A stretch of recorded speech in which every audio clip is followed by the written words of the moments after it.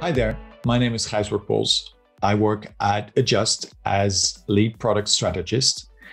And today I'll be talking to you about connected television, or CTV as it's abbreviated, and gaming. Now, if you follow the outlets on the digital world, there's a huge chance that you've read an article lately that was written along the following lines.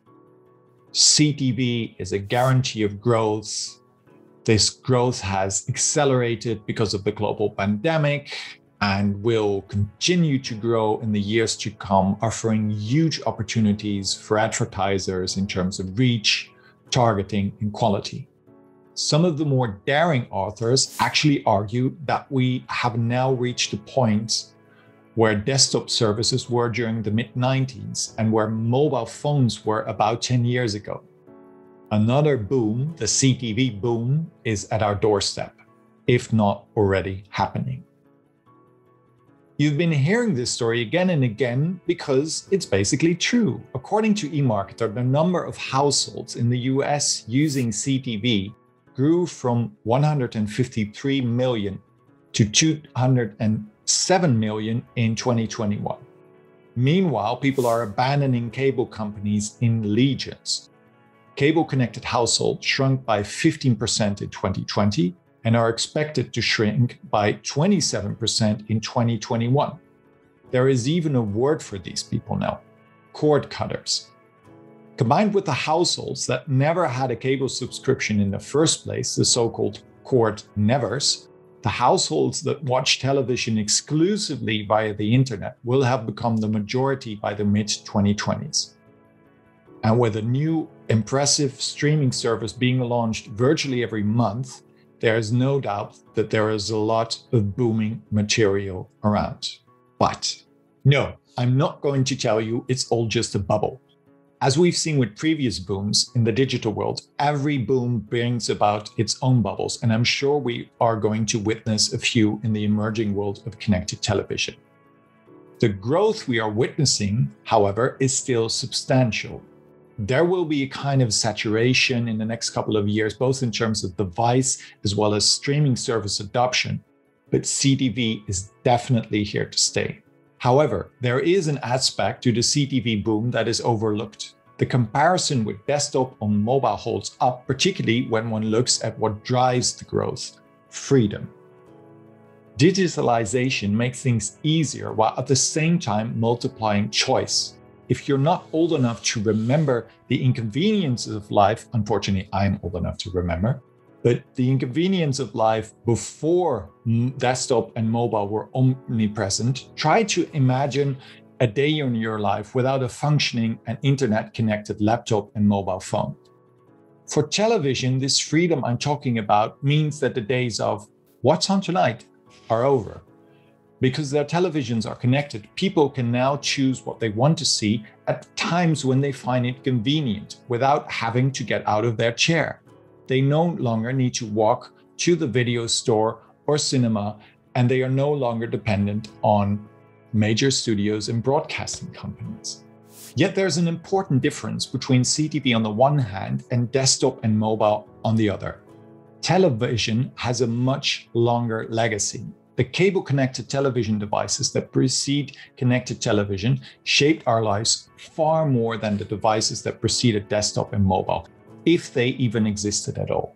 And it is precisely this legacy that keeps us from grasping the real impact of the boom of connected television sometimes. When we talk about CTV these days, we usually mention it in one breath with video streaming. While it is certainly true that CTV became a thing because Netflix became a thing, it also shows that we limit our idea of the function of CTV to one specific activity, which is watching video content. Digitalization, however, completely breaks open what people can do with a television device, particularly in terms of interaction. Data from 42 Matters is showing that streaming applications are no longer dominating CTV devices. Gaming is emerging and has managed to become the second largest category for two of the most important CTV platforms, namely Amazon Fire TV and Apple TV. On Roku, the largest CTV platform in the US market, gaming places second when it comes to usage. Now, it's an interesting question to what extent gaming on CTV cannibalizes gaming on other devices, particularly on mobile and consoles. Up to a point, undoubtedly. But a more nuanced answer to this question takes us back to television's legacy. Desktop and mobile devices have always been centered around the individual. Our colleague may look across our shoulder when we are working on our laptops, and we may hand over mobile phones so our kids can watch a funny video. But that is it about in terms of social usage. In fact, for kids these days, getting your own mobile phone is probably one of the biggest steps into adulthood. Now, television, on the other hand, has always been a far more social device. It is the modern age equivalent of the campfire in a sense that people gather around television devices with their peers to spend their leisure time and experience a sense of community. The television device, at least the biggest one, is usually to be found in the living room, with the furniture put around it in such a way that every member of the household can get a good look. People discuss what they see, also in the age of connected television, and perhaps even more passionately. If you don't take that from me, ask the producers of Game of Thrones. The social nature of television will impact the games played on CTV devices. A substantial part of them will work like good old-fashioned board games, played by households together, but with a fantastic visual experience and with mobile phones replacing the dice. Plus, households will be expanded by allowing others to connect to their CTV games, likely by use of mobile devices as well. The whole family can join in on a game of Monopoly, even with mum being at a conference abroad, and it will look absolutely fabulous. Okay, that is probably a bit over the top. What we should never underestimate the interactive potential that is brought about by television being digitized, which is effectively what the CTV boom represents. Advertisers are starting to explore it already.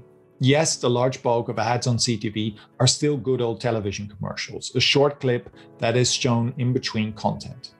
However, some advertisers have realized that on CTV, people hit the pause button, providing a much less intrusive ad format with a huge opportunity for contextual relevance. I've seen an ad for toilet paper popping up when I hit the pause button, for example.